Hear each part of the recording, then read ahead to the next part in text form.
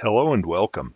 In this presentation, we'll create a secondary VNIC for an Oracle Linux 8 instance in the Oracle Cloud Infrastructure.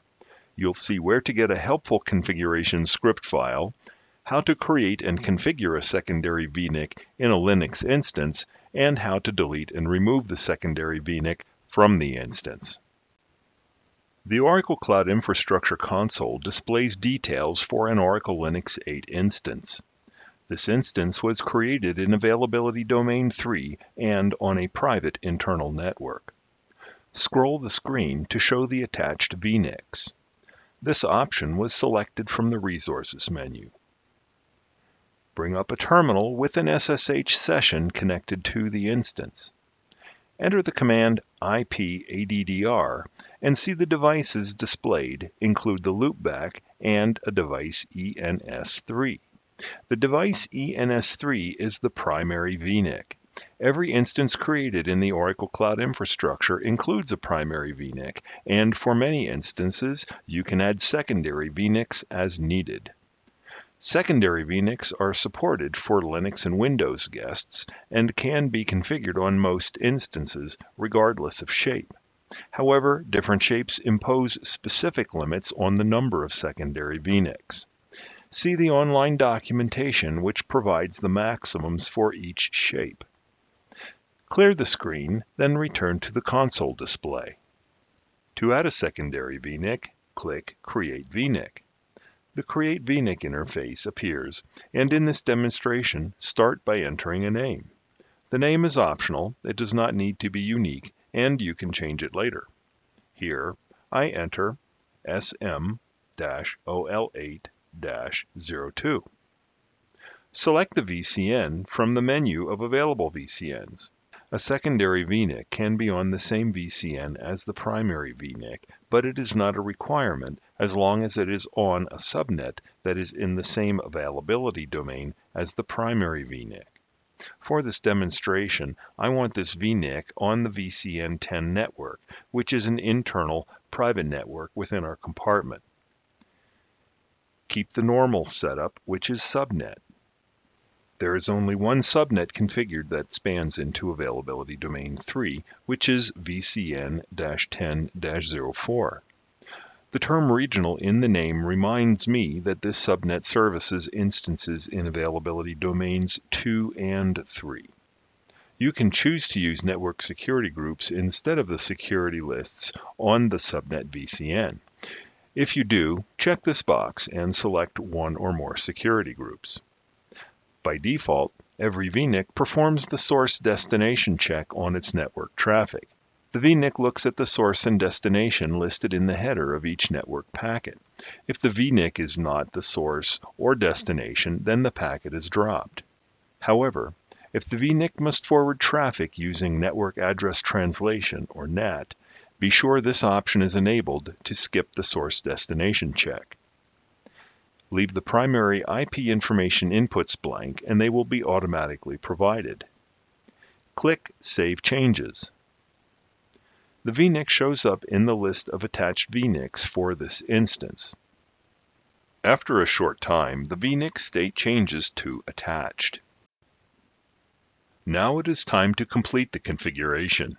In this demonstration, we pull the configuration script from the Oracle Cloud Infrastructure documentation website.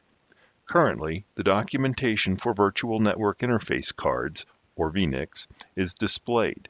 Here, click the link Linux Configuring the OS for Secondary VNICs. Then, scroll to find the link to the script.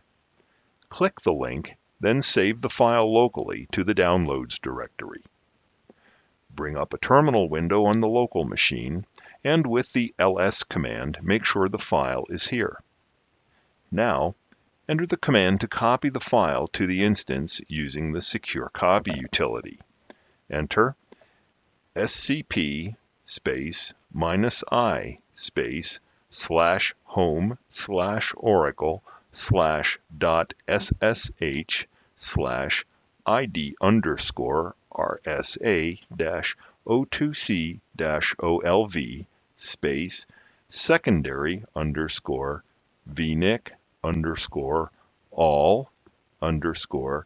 configure.sh space OPC at the internal private network IP address :/home/OPC/. The file copies quickly after pressing enter.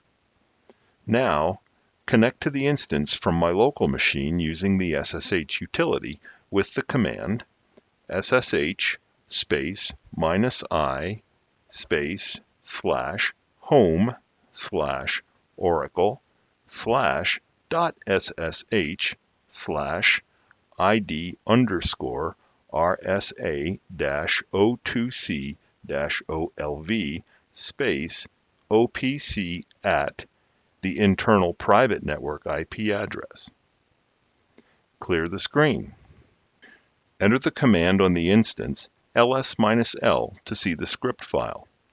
Currently, it is not executable, so enter the command chmod space +x space secondary_vnic_all_configure.sh. Enter ls-l again and confirm that the setting has been made. Clear the screen. Instead of running the configuration script, there are two other ways to complete configuration of a secondary VNIC and make the configuration persistent.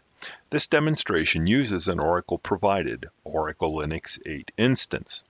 As an Oracle Linux 8 instance, you can use the Network Manager CLI or NMCLI utility as demonstrated in the presentation titled Using Network Manager CLI NMCLI on Oracle Linux 8.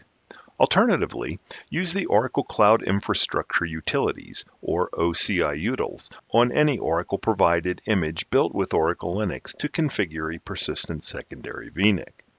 This option is demonstrated in the presentation titled Network Interface Management with OCI utils for an Oracle Cloud Infrastructure instance. Return to the SSH session and enter the command ipaddr. The secondary VNIC appears as device ENS5. There is no IP address assigned to it.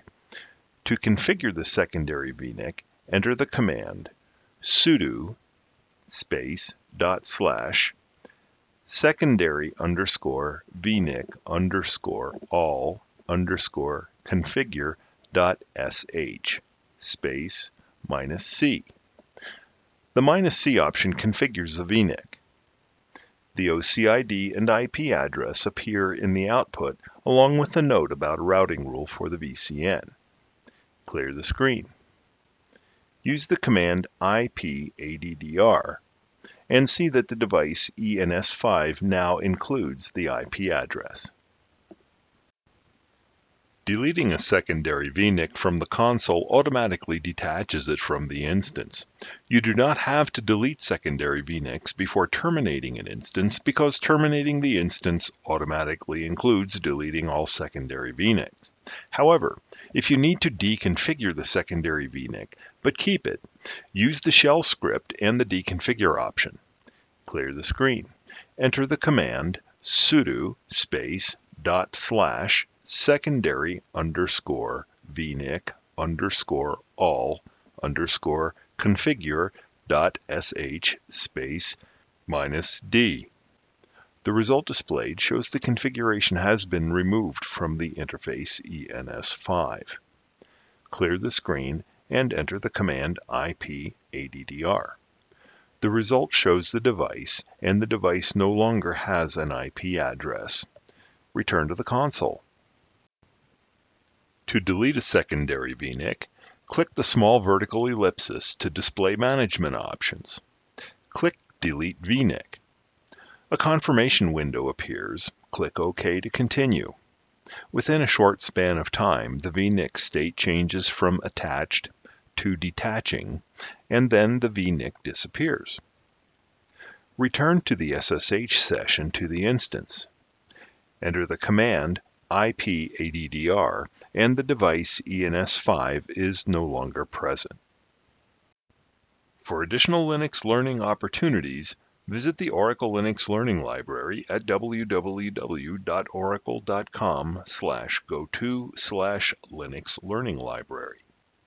Training for the Oracle Linux Cloud Native environment provides presentations on cloud-native technologies. See www.oracle.com/go-to/Linux Cloud Native Learning and see the home for all of Oracle Cloud Infrastructure documentation at cloud.oracle.com. This ends the presentation. Thank you for watching.